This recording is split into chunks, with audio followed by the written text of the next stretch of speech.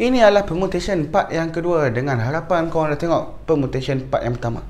Dah buat permutation part yang pertama, buat latihan. Jangan kau ingat saya buat magic ke apa.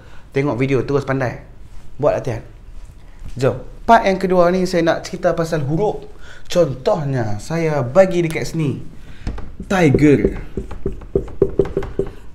Ada 5 huruf. Dan soalan-soalan dia, yang pertama, berapakah banyak cara untuk menyusun tiger dengan syarat? Tiada syarat. Dengan syarat, tiada syarat. Tiada syarat yang dikenakan. Bila tiada syarat dikenakan, apakah jawapan dia? Ada 5 nak susun 5. Dia kata jadi 5P5. Ataupun 5P5 ni boleh je buat guna apa? 5 factorial. Picit lah kalkulator, dapatlah jawapannya 120. Okay. Seterusnya, yang kedua, kalaulah saya kata tiger, saya nak 5 huruf dengan syarat huruf vokal mesti dimulakan dengan huruf vokal. 1, 2, 3, 4. Malu. Ini kita kena tulis soalan dulu sebenarnya. Kita kena tulis dimulakan dengan bismillah, dimulakan dengan vokal. Bila kita mulakan dengan vokal, tengok 1, 2, 3, 4, 5. 1, 2, 3, 4, 5. Mula dengan benda ni. Okay. Depan ni mesti vokal. Berapa vokal? I, E. Maksudnya dia jadi 2P. 2P berapa? 2P 1. Darabkan dengan ada 5, 1 dah masuk. Tinggal berapa? 4. 4 tu ada nak masukkan berapa tempat? 4 juga. Jadi 4P4. Picit? 48. 48. Baik, tu jawapan dia, 48. Next, yang ketiga. Saya nak bagi pula. Ni part yang menyusahkan kalau berkaitan dengan huruf ni. Saya nak huruf vokal mesti sebelah menyebelah. Next to each other, menyebelah. Next to each other. Macam mana huruf vokal nak sebelah menyebelah ni? 1, 2, 3, 4, 5. Bila vokal nak sebelah menyebelah, idea dia sebenarnya adalah kita kena buat apa? Bungkus. Jangan bagi lepas. Sebab dia orang tak boleh nak separate. Dia mesti sebelah menyebelah. So that dia akan jadi 2P2. Ada berapa banyak lagi yang kita boleh susun? 1, 2, 3. Bungkus ni sebab kita nak anggap dia sebagai satu. Ini akan jadi 1. 1, 2, 3, 4.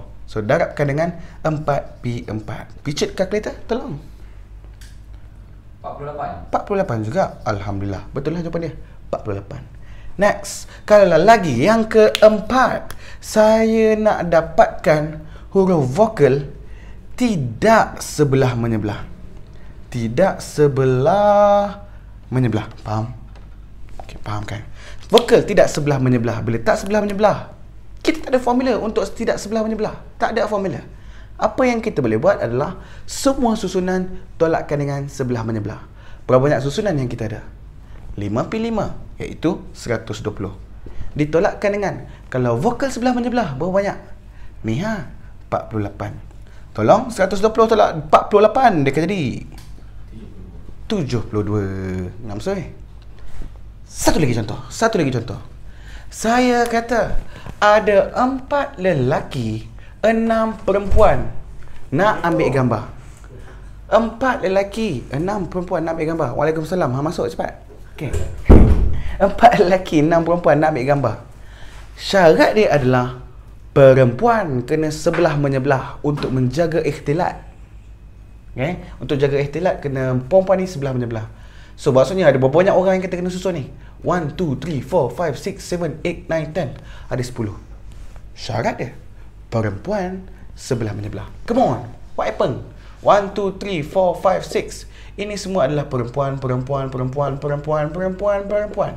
Apa yang kita buat kena dengan sebelah menyebelah? Bungkus. Bungkuskan dia. Dia akan jadi apa? 6P6. Dan dia kena darabkan dengan berapa lagi yang kita boleh susun? 1, 2, 3, 4. Bungkus ni kita anggap dia sebagai 1, 5P5. Picit? Mesti besar jawapan dia ni. 86,400. Kalau saya tak nak perempuan sebelah menyebelah, bagaimana? Total tolakkan dengan sebelah menyebelah. Total akan jadi berapa? Berapa orang? 10. 10P10 sama dengan 10 faktorial. Ambil kau, berapa jawapannya? 3682,800. Wow, 3 juta babe. Bila dah 3 juta, ini sebelah menyebelah. Apa yang kita buat untuk perempuan tidak sebelah menyebelah? Dia akan jadi, tolakkan dia. Ini jawapan untuk apa? Sebelah menyebelah. Perempuan sebelah menyebelah. Dan ini adalah semua kalaulah perempuan tak sebelah menyebelah. Menyebelah. Berapa jawapan ni? 3542 400. 3542 400. Itulah dia untuk yang bahagian huruf. Fokuskan more kepada yang sebelah menyebelah. Baik, buat latihan.